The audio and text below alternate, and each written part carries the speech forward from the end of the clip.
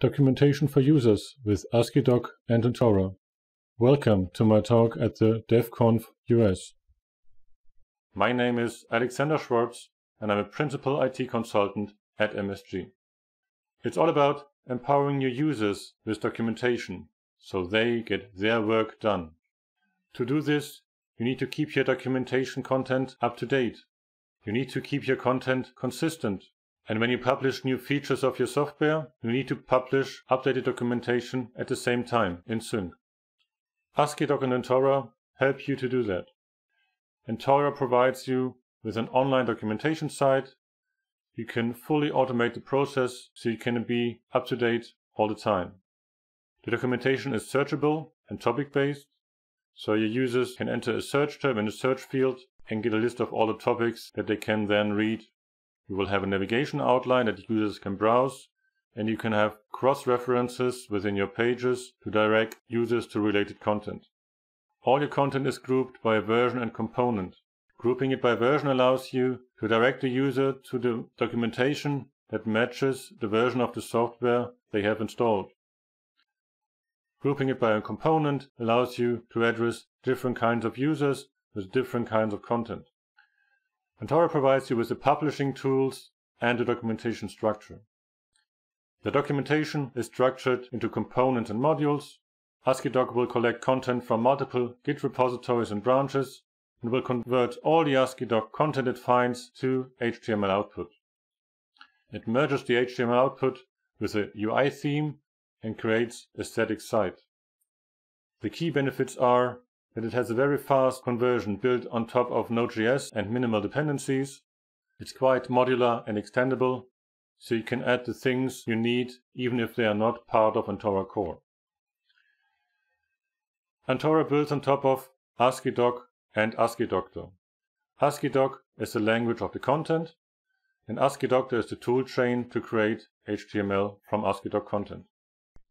AsciiDoc is frictionless writing using plain text. Therefore, it's well suited to be checked into Git, so you can also cherry pick it and compare it with older versions. It has a feature-rich syntax for technical documentation. It has great support for lists, for tables, for listings and callouts, so everything you need to write really good technical documentation.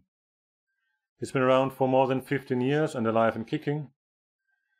Last year, a standardization has started at the Eclipse Foundation. AsciiDoctor is the toolchain to create HTML and other output formats from AsciiDoc. It's open source, it runs on Java, Ruby and JavaScript runtimes, and it powers Antora's AsciiDoc to HTML conversion. Today will also be about writing in your IDE. When you write inside your IDE, you will stay focused as you don't need to switch any apps. You will get the best support to collaborate using version control because IDEs provide great integration with Git. The IntelliJ AsciiDoc plugin provides both Antora and AsciiDoc support. Full disclosure, I'm the current maintainer of this plugin. If you have any questions, please direct them to me either by email or using the GitHub issue tracker. Let's dive into Antora a bit more. Let's start with the structure. As I said, Antora has components. An Antora documentation site can have multiple independent components. Each component is identified by name and version, and each component can have multiple modules. And you can have cross-references between components and cross-references across modules.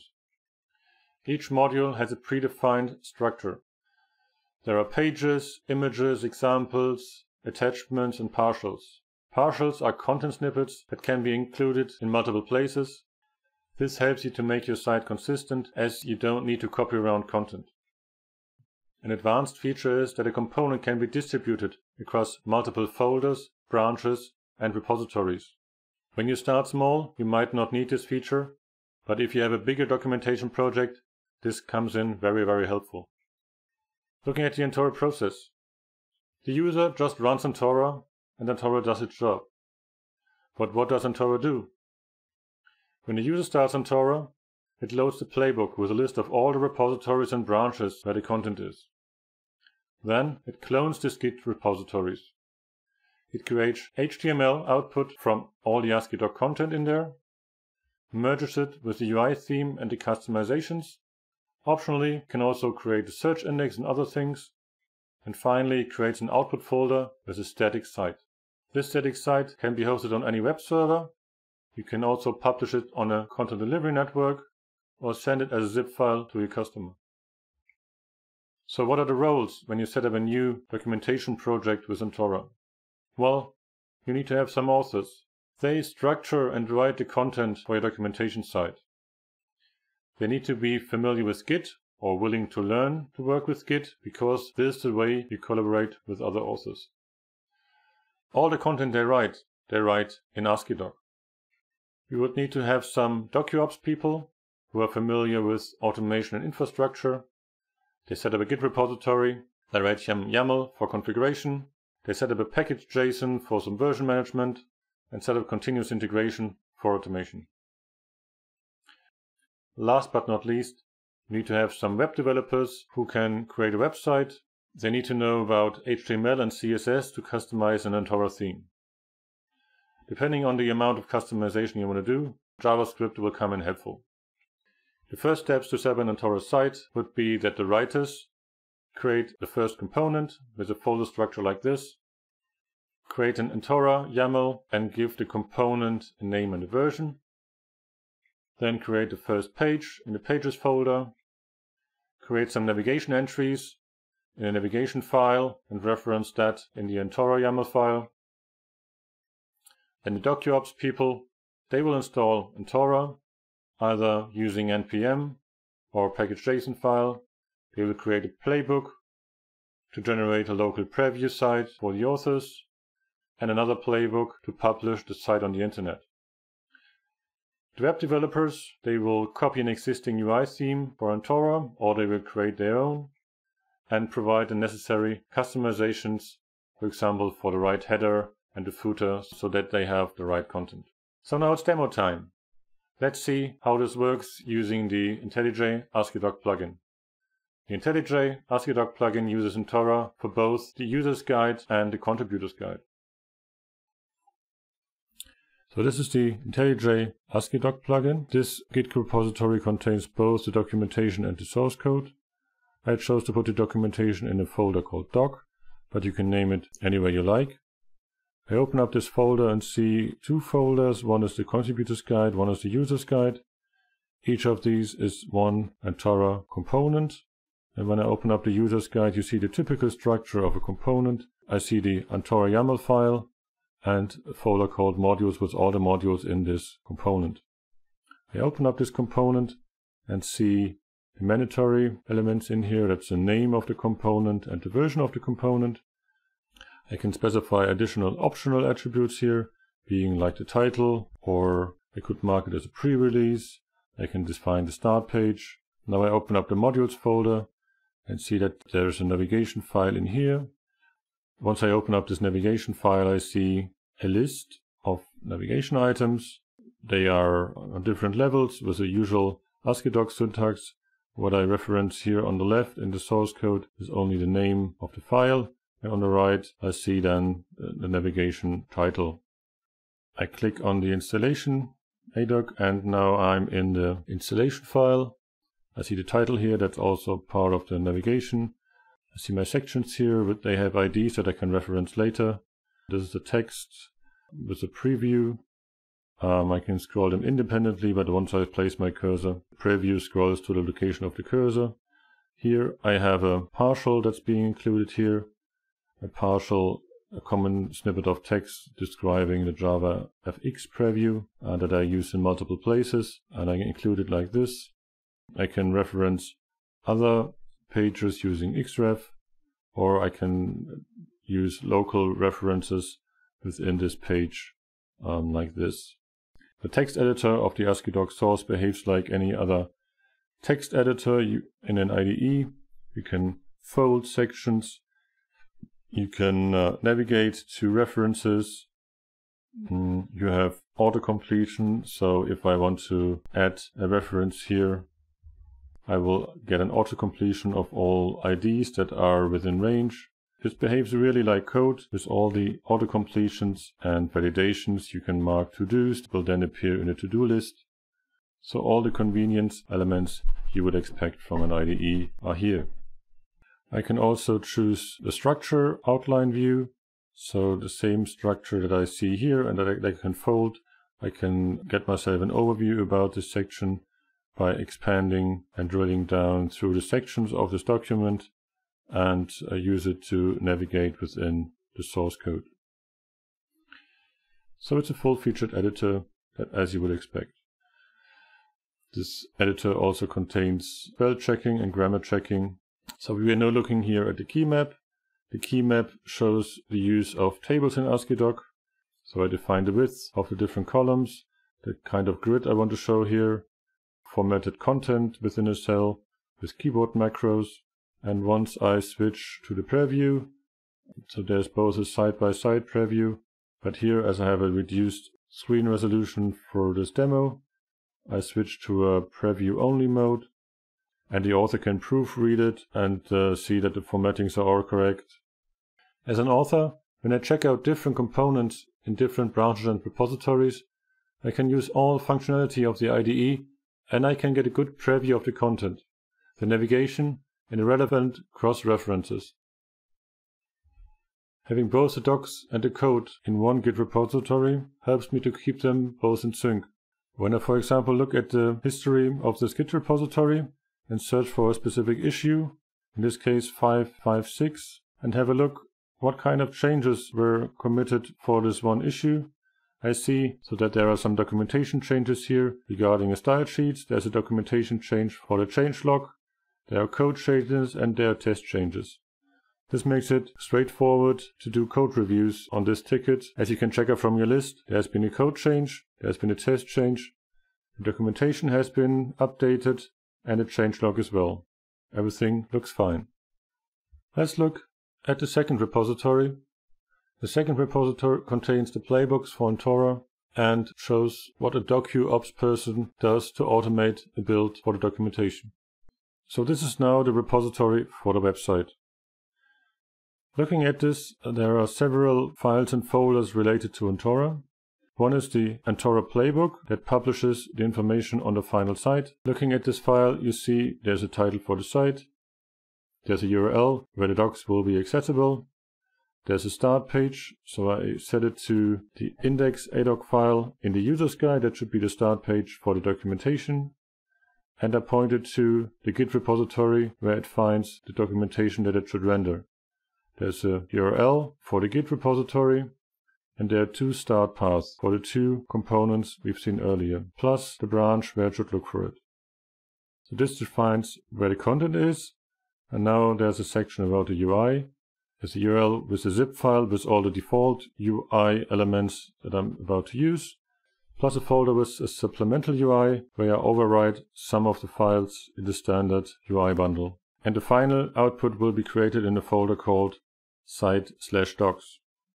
Below I can also define extensions and attributes that should be global to the site. In this playbook for the final site, I defined where to fetch the sources from a remote location. But when I want to render a preview locally, there's a little bit customized author's playbook. When I open this file, they look very similar, but this file picks the sources not from a remote Git location, but from a local Git location that's relative to this file. So this assumes that an author who wants to render a preview checks out this Git repository just next to the AsciiDoc IntelliJ plugin Git repository. They're the same start paths, with a difference. In the previous playbook, I had these branches point to the master branch. This one points to head, meaning this should be the currently checked out sandbox of the other Git repository. So this playbook will render the contents of this Git repository even if they are not yet checked into that Git repository. This makes it very handy to render a local preview. All the other elements are basically the same like before.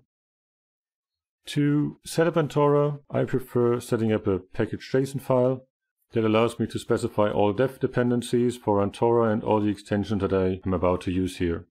So this Antora Lunar is, for example, the search index that I'm using on this site. AsciiDoc.cookie allows me to render diagrams within my documentation. Up here in the section scripts, there's a predefined script for the author's playbook and the site playbook with all the necessary parameters that I wanted to have in here. There's also a command in here to start up a small local HTTP server to get a real good preview of the rendered site. These commands are later called from a build script. I chose bash to write this in this case.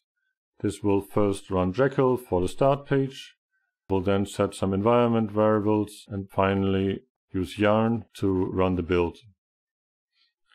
So this full build script, that includes both building a start page using Jekyll and Antora, runs on Netlify and on for about 2 minutes, and after that 2 minutes the site is live. After we now looked at the roles of the writer and the DocuOps person, we now look at the role of the web developer. The web developer is customizing the UI theme of Antora. What do they need to do? The UI bundle contains all the default files for example, CSS, for images, for JavaScript, and layouts and partials. And the minimal setup, if you're using the standard Antora UI, would be to override the partials for footer content and header content. So for example, if I compare the footer content, you see on the left there was the text, "This page was built using the Antora default UI." So this has now changed so that it matches this documentation repository. It lists the contributors. It updates the relevant links. This is the minimal change you want to do, at least for the footer. And the head would be similar. Looking at the head content, old and new, you see that there were original navigation items where I added a logo in here. I also added a doc search snippet in here. And usually you want to have navigation items that are then project specific. So I decided to link the quick start guide and the contributors guide and users guides in here. These are the two snippets that you want to override when you set up a new project. I added some more customizations as you see here. I added a lightbox element. I updated the scroll bar to match my project. So this is the way you add customizations to the Antora UI. Looking at the resulting page. So this is the web page for the IntelliJ AsciiDoc plugin. The start page has been created using Jekyll, as it gives me more flexibility to create this page compared to the very structured Antora layout. When I now choose the user's guide here, this is the Antora component for the user's guide with its outline on the left, with a link to edit this page, with an outline of the current page.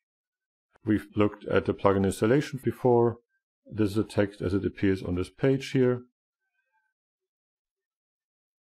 If I choose Features, Key Map, you see also the key map like it appeared also in the IDE. And if I scroll to the very end, we see down here the footer as I updated it. So this is the end of the tour. Let's go back to the slides for a summary. It's all about empowering your users with documentation so they get their work done. AsciiDoc and Antora help you here. They help you to keep your content up to date, as you can collaborate as a team using version control.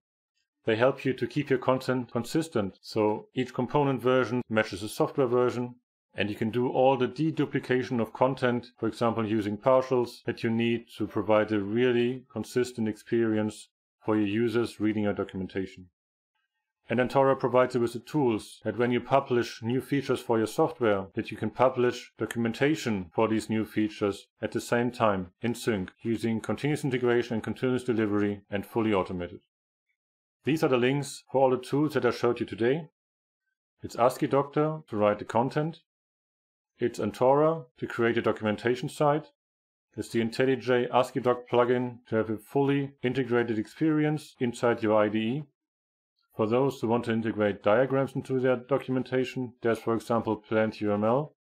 And if you want to integrate those into your documentation site, have a look at the AsciiDoctor Corky extension that also supports Antora.